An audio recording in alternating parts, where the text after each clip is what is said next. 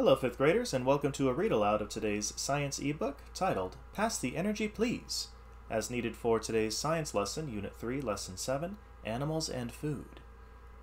Now for today's ebook, we'll be reading pages 4 through 30, which I know seems like an awful lot, but bear in mind that today's ebook is going to be a little more, perhaps, creative and interesting than some of the previous ones we've read, because today's ebook is going to be written entirely in rhyming poetry. And so it's basically going to be one big long poem that describes how plants absorb energy from the sun through photosynthesis, and then how animals can take that energy into themselves by eating the plants, and then how when other animals eat those animals, they claim that energy too. So learning all about how energy passes through food chains, starting from plants. So let's go and take a look at Pass the Energy Please today.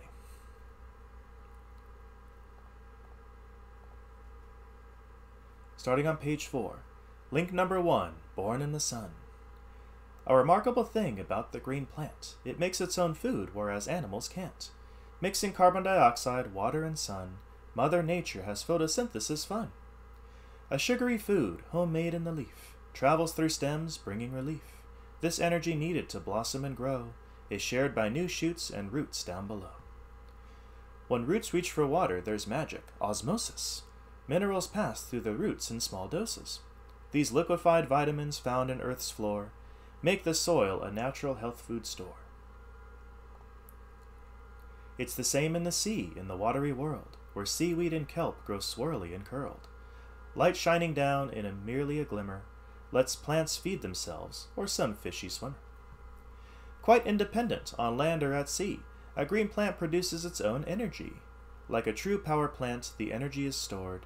Green plants deserve a conservation award. A plant by itself is a link all alone. Its food chain future remains unknown, till someone comes by with the greatest of ease and firmly demands, "Pass the energy, please." So perhaps some hungry animal or hungry fish. Chains of two, the big herbivore crew. Herbivores being animals that only eat plants, like bison or pandas. The biggest of herbivores top off their chains by eating huge portions of grasses and grains. Buffalo, hippos, and shy manatees are empowered by plants in great quantities. Saved by their size, even plant-eating dinosaurs lived up side by side with the meat-eating carnivores. Gorillas love stems and pandas bamboo. The links in their chains add up only to 2. Whether leaves, nuts, and honey, or tender young shoots, sweet ripened berries, flowers, or fruits, vegetarian power is equal in strength to the meat found in chains of much greater length. Energy passing from one to another is offered by Earth to each animal brother. A chain unbroken along the way links plants and creatures from day to day. 3 in a chain on the African plain.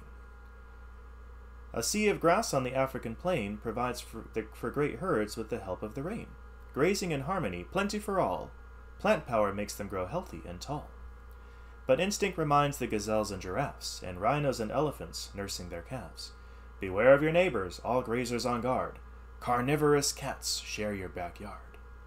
Carnivorous, or carnivores, that refers to animals that eat meat or eat other animals.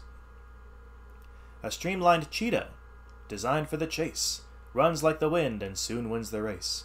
A graceful gazelle, nature's gift to the cat, gives the feline future, and he's thankful for that. Passing the energy needed to live is a difficult thing for a creature to give, but a chain unbroken along the way links life on the plain from day to day. So maybe a harsh reality, but a cheetah which only eats meat, cannot get its energy from eating plants. It will have to eat another animal, such as the gazelle being the one who ate the plants. A chain of 4 on the meadow floor, so this being a chain that contains 4 living things. A milkweed pod explodes into seed and parachutes down where the meadow mice feed. A nibbling mouse gets his scamper and scurry straight from the seed that he eats in a hurry. But nothing's more tempting than mice on the run to the wigglers and squigglers who bask in the sun. Snakes relish rodents and often depend on mice for the slither to hunt and defend. So the rat eats the milkweed shoot, and the snake eats the mouse. The satisfied snake is bulging with prey, but danger awaits at the end of his day. Nocturnal creatures need energy too, to see in the dark, to do what they do. Alert is the owl who swivels her head when she hears the snake rustle a leaf in his bed. Her wide yellow eyes, designed for the night, get their glow from the reptile captured in flight. Passing the energy needed to live is a difficult gift for a creature to give, but a chain unbroken along the way links life in the meadow from day to day. So there we had a four organism chain there. We had the milkweed pod eaten by the mouse, so the mouse got the energy from the milkweed pod. The snake eats the mouse, so the snake gets that energy from the mouse. But then, of course, the snake itself is eaten by the owl, so the owl can get that energy as well. So we can see how energy is passed from one organism to the other, depending on what eats it. So now we have a 5-link chain. Arctic 5-link chain up to survive. Phytoplankton surf the sea. They're plants adrift with energy. Too tiny for the eye to see, zillions float invisibly. Now zooplankton, just slightly bigger, gobble them up with ravenous vigor. Power boosted by their prey, zooplankton swim on their way. So the little green things there would be little phytoplankton, almost like little tiny bits of plant.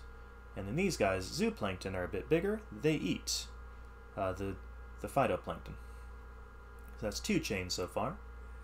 Next we're told, unaware that they've been followed, gone in a gulp, their energy swallowed. Like an order to go on the ocean deli, they're digested in an anchovy belly. Anchovies, those being those fish right there. So the anchovies are eating the zooplankton. Eventually, this seafood meal is served to a starving Arctic seal. The energy stored is given away to the dappled seal, all black and gray. So we have a food chain developing here, or passing of energy. Phytoplankton gives its energy to zooplankton when it eats it.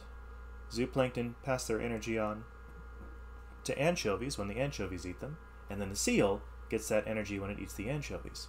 That's only 4 links so far, so think about what animal might be next that may eat the seal.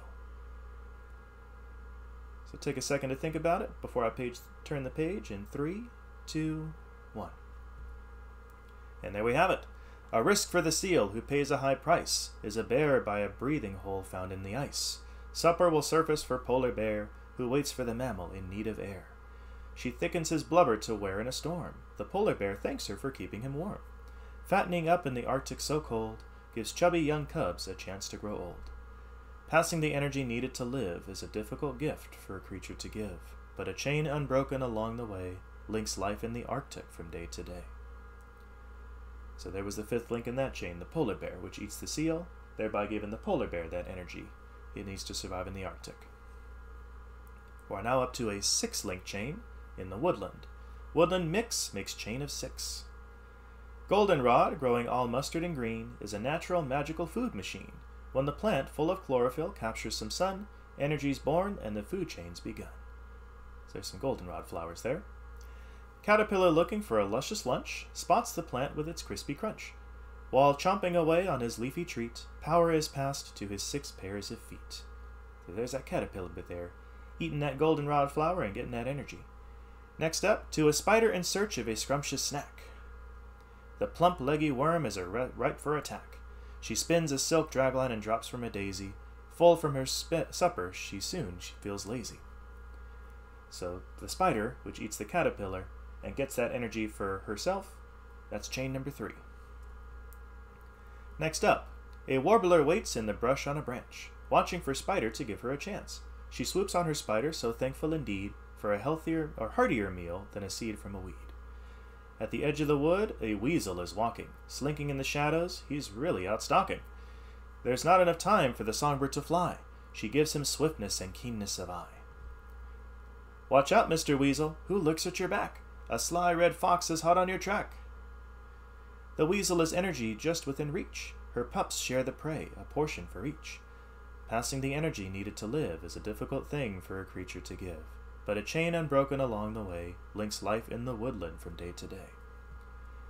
So the warbler or the bird eats the spider, the weasel eats the warbler, and the fox eats the weasel. And with each animal that gets eaten, the energy is passed along to the next. Next up, decomposers on the ground. Nutrients go round and round. The animal giants have little to fear, for very few enemies dare to come near. Even top predators, king of their chains, feed hungry scavengers with their remains.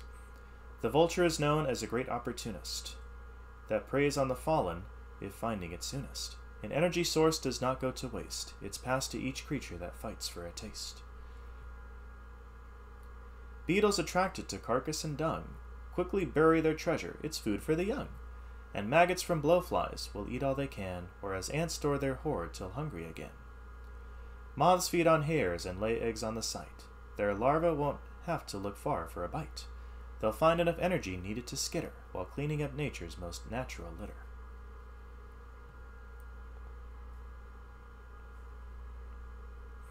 No visible signs remain of the beast, but living things wait in the soil to feast. Something called fungus with tangly thread absorbs even more from the flesh of the dead. And millions of microscopic bacteria attack what's left over in Earth's cafeteria. Earthworms then gobble and tunnel below and mix it all up so that new plants can grow. As energy shared by the great and the small, each breakdown releases the best gift of them all. To the soil some nutrients make their escape, and the circle of life takes its wonderful shape.